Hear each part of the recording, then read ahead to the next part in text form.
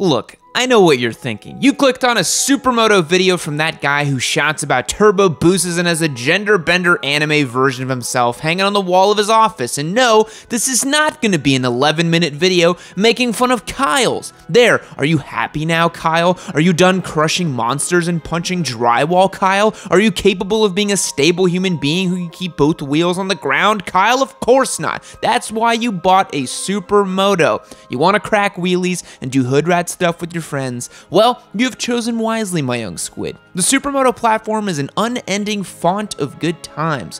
Whether you pull a spite and buy a broken DRZ 400 that never works, or you pull a spite and buy a brand new SMCR with all the fancy gadgets you would expect from a Eurobike manufacturer. But while Supermotos have a reputation of being the kind of motorcycle you see on those YouTube videos where the rider pops a wheelie and then flips off cops as they chase him through a school zone, they actually have a fairly rich history and they're more complex than you might think. So on today's So You Want a Blank Bike video, we're breaking down the entire class of Supermotos, just for you, Kyle. But before we do, goddamn, have you got some scraggly pubes, my dude? They're so bad that I can see them ripping through the script that I'm reading right now. Your pubes are so bad that they're literally punching a hole through space and time and boring it straight into the minds of all the poor people watching this video right now. And no, it's not because I'm talking about them right now. It's causing people to think of a dude with a mop on his groin.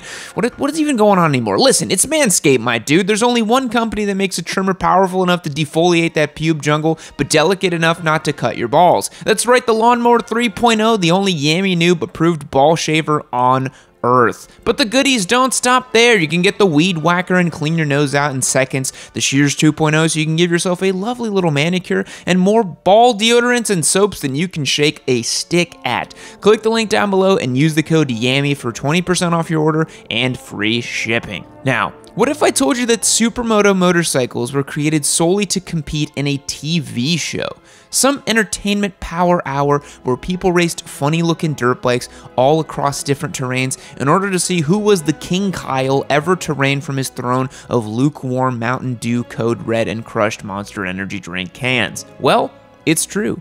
Back in the 1970s, there was a show on ABC called The Wild World of Sports, and apparently it was the highest rated sports show in the US. Which means back in the 70s, people spent more time watching sports other than football. Oh, how far we've fallen. But anyway, in 1979, they commissioned an event called Superbikers and hired a motorcycle journalist named Gavin Tripp to create a race that would combine all elements of motorcycle racing into one massive track. The point was to bring in riders from all different disciplines of riding, from road racing to motocross to flat tracking, and have them fight to the death for your viewing pleasure.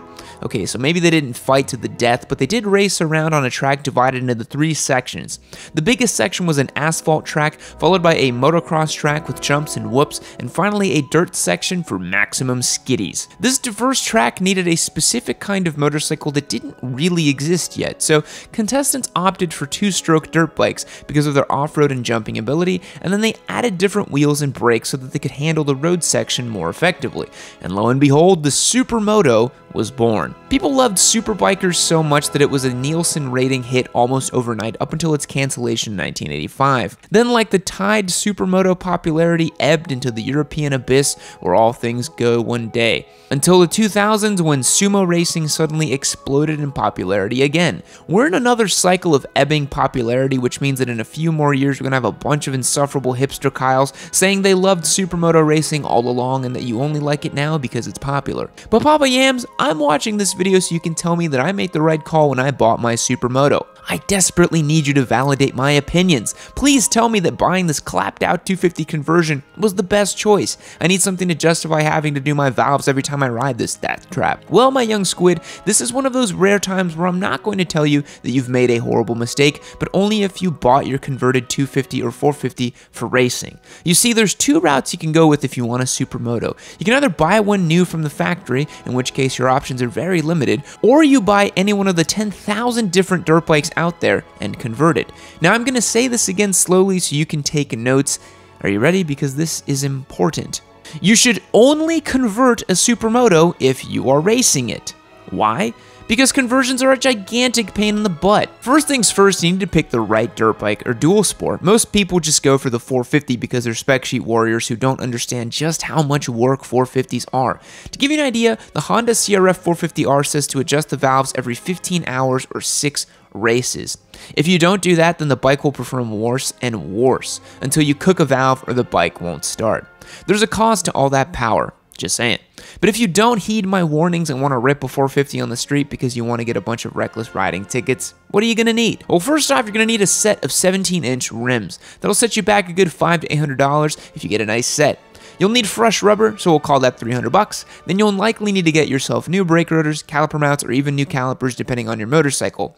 I'm just going to throw this one out there and call it $300 for a good set of calipers, fresh rotors, and mounting brackets. It could be more or less, it depends. Now, if you want to do it right, you're going to need to recalibrate the speedometer and tachometer, which on a lot of dual sports reads off the front wheel.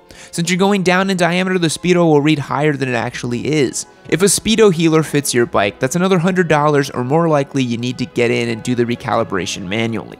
Next, you need lights because you're at least going to try to pass inspection, which means tail light, license plate light, turn signals, headlight, high beam, and turn signal switches, and don't you just wish you bought a bike from the factory at this point. Now look, yes, a converted Supermoto is lighter, faster, more powerful, and in some cases a bit cheaper, but not only are they more expensive to maintain in the long run, they're not going to live as long as something like, say, a DRZ 400 SM, which you can buy on Craigslist in good running order for $4,000, and along with some cockroaches, the DRZ 400 will be the only thing to survive the nuclear Armageddon. When the inevitable heat death of the universe comes, the last light will be a DRZ 400 that's just run out of gas. They're basically unkillable if you maintain it, and they're just as capable of cracking dank nooners as any other motorcycle. So long story short, don't convert a Supermoto unless you really want to go racing with it. Papa Yams, I have a question for you. My buddy's uncle's stepson's new mama's boyfriend converted a 450 and he went to jail because of unpaid reckless riding tickets. Can I buy that one? No. You can't. Actually, I can't stop you, but you shouldn't. You should never buy a conversion because who knows if the work was done right or put together by some half-drunk, 10-thumbed hillbilly. Only ever buy a conversion if you personally know the guy who converted it and know that he can actually turn a wrench. Bonus points if he has the service records. Okay, now that I've dashed all of your hopes and dreams for converting a Supermoto, let's talk about the factory options you can buy. And unfortunately, they're pretty far and few in between right now. If you want a Supermoto from Japan, the only choice is the DRZ 400 SM. The DRZ 400 is a very old motorcycle that first came out in 1999 and has basically never changed. The SM model was released in 2005 and features the same dependable 398cc liquid-cooled thumper motor, putting out 40 horse and 29 foot-pounds of torque. It's got a 5-speed transmission, which means that its top speed is not great, topping at about 90 miles per hour in stock form. In keeping with Supermoto law, it has 17-inch rims, a big single 300 brake rotor, and it weighs in at 320 pounds wet and ready to ride. The main issue with the DRZ is that it's carbureted, which means that it requires a little bit more effort to maintain than some other factory options, but it's also a little easier to modify as a result. Some key mods to the DRZ include a bigger flat slide carb since it uses a 36mm from the factory, a new air filter, and cutting 3-inch by 3-inch hole in the top of the airbox to allow the bike to breathe a little bit better, commonly known as the breather mod or airbox mod. Also, you must use the FMF exhaust with FMF power core headers and the FMF branded tighty whities to make peak power. A brand new DRZ 400 SM can be had for $7,399, and because it's basically a dual sport, it costs like a nickel to insure every year. Now, I know that aspiring fast boys who are tall and don't fit on a little 300 or 400cc sport bike aren't going to want to hear this, but the DRZ 400 SM is actually a great place to start. It's got a 35-inch seat height and really comfy and roomy ergos, so you're going to have way more comfortable on this. But what if you want a Sumo with a little bit more panache, a little je ne sais quoi? Well, the other option for a factory Supermoto is the KTM/Husqvarna 690 platforms. They're basically the same motorcycle, so pick the one that looks nicest to you and then go through online and argue for your preferred brand. But the KTM LC4 engine in these bikes makes 74 horsepower and 54 foot-pounds of torque from its 690cc single. It weighs in at 360 pounds, it has a 6-axis IMU, lean-sensitive ABS, traction control, wheelie control for some reason, rider modes, and a bi-directional quick shifter. This is 100% not a bike that you should or can start on, even though it makes the same power as a 650. The single is a real handful, and it pulls really really hard thanks to its low weight. It's also pretty pricey at $11,799 brand new. You could also go look at the Ducati Hyper Motard, and although it sits like a Supermoto, it's kind of more like a super light naked Panigale, featuring the same engine, the same dash, the same clusters,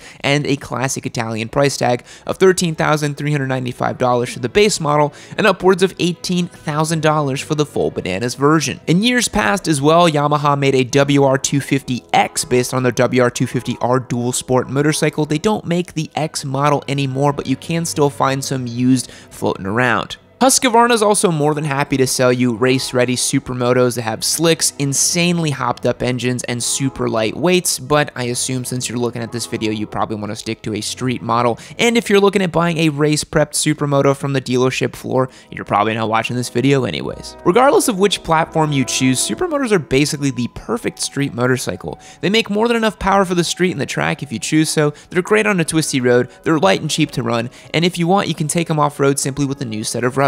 In terms of an everyday motorcycle, a Supermoto is basically perfect. So yes, you did make the right call in getting a Supermoto, my dude, Kyle. And in case it wasn't obvious, Supermoto is the light. It is the way, my child. All riders tend towards the Sumo. So my sweet little squid, this video is actually over, but lucky for you, click on this one right here. You can keep watching your sweet Papa Yam, delivering you the motorcycle content you've come to know and love. Don't worry, I'll wait. I'll be here waiting for you. You're gonna click on that video.